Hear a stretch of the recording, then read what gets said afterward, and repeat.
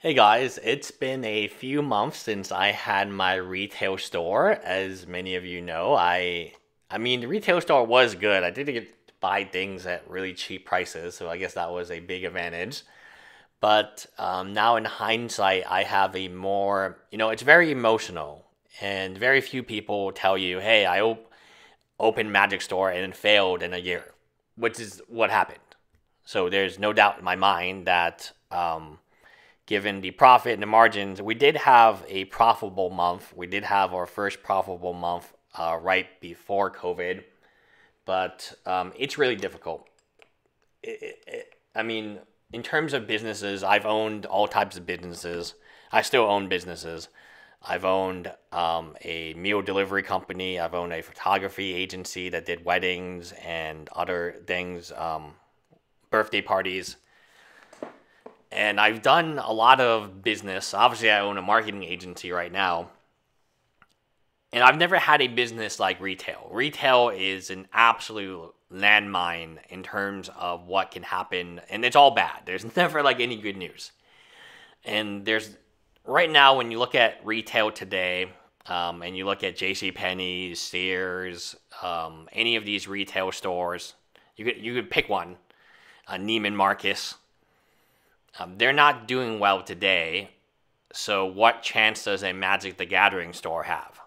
So let me repeat you again. All these, these are publicly traded, investor-backed, with billions of dollars behind them, like Kmart or Toys R Us, and they can't survive.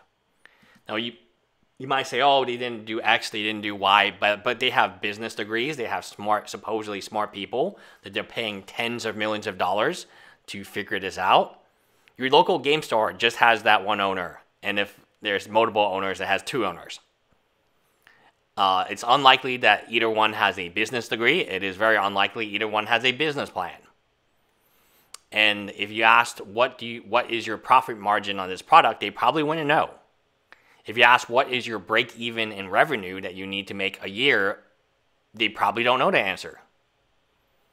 If you ask what product do you sell the most, what product do you sell the least, they probably don't know that. I mean, in a retail environment where supply and inventory management is so important because everyone wants a new product and any old product is not going to sell. I mean, you still have retail stores that are Magic stores that have cases and cases of Dragon Maze and cases of these really terrible sets. And yet, supposedly everyone's making a bunch of money on selling Magic cards, right? So I will go ahead and say, I have a very strong respect to anyone who owns a game store. It's really a passion. There's no way you can retire from owning a game store. It's not possible in today's day, given the rent, given, the retail, the online. Even if you did everything perfectly, even if you did the digital side perfectly, you will have haters. And I think this is what happened to this company, Chicago, what is it called? Chicago Style Gaming. I see their tweets all the time. One of my subscribers is a really big fan, and then, of course, he sent me this information to let me know that they're getting out of Magic as well, due to the toxic nature. There are people in this community who do not exist in any other community who specifically target you and want you to fail. There are people who watch this video or they subscribe just to dislike this video. There are people who leave very nasty comments, even though no one can see them, but you can see the little comment section, and sometimes it'll say 2 comments, but you only see 1 comment. It's because they've been shadow banned, right?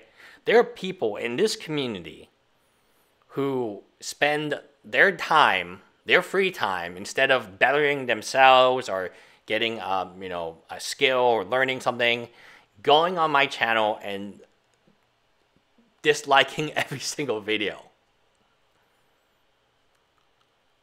I have never seen this before in any other community. And again, K-pop, generally very positive individual. We never had a single individual like this that I've just mentioned, which is very common.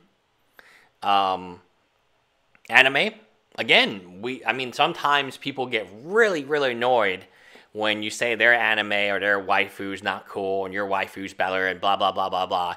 But like, no one's going to leave you a fake review. They're just going to talk about it. I mean, in Magic the Gathering, you get left fake reviews like anything. I've never seen something where people who have never come to the store, never ordered online, are leaving fake reviews because they saw on the Reddit something bad happen. I mean, anytime a store's name is on a Reddit, it's donezo. It's game over. Because it doesn't matter if the store now delivers or not.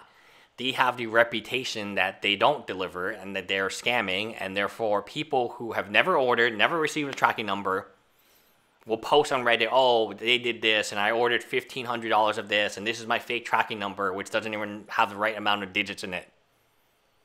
Just so they can tear down this store.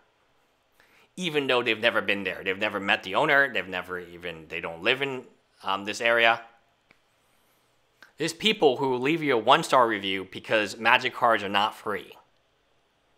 And they would like it if you gave them some free Magic cards. Gave them $1,000 of free Magic cards. Thank you. And, I just don't see this in any other community. It's so it blows my mind. And you might pick, oh, well, why didn't you make it public? But I mean, at some time, you can't fight it anymore. It's just, you just give up. You're just like, okay, fine. You can have your free cards. Go away, please.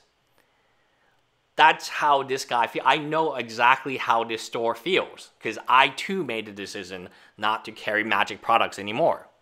Because I had these same problems of the fake reviews and, the things and the lies and you got posted on Reddit now and everyone thinks that you're like a scam. And it doesn't matter. These are not real customers.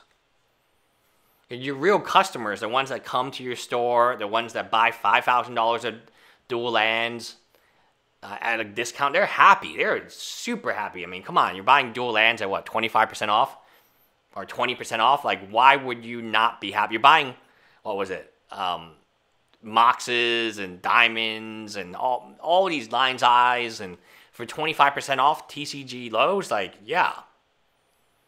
For near mint cards, yeah, go for it. I mean, why would you not do this? I mean, it's just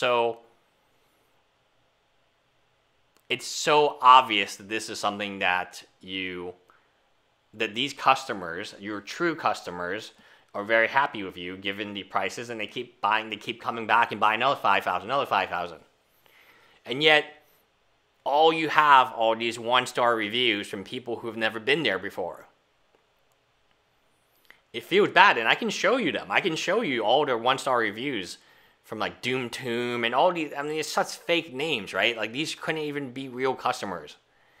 And that's why at first I stopped selling online. So I didn't sell Magic cards online anymore.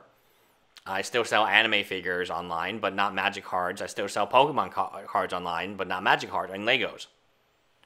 Because then I was like, okay, so if I don't sell online, then maybe these are the people leaving the bad reviews.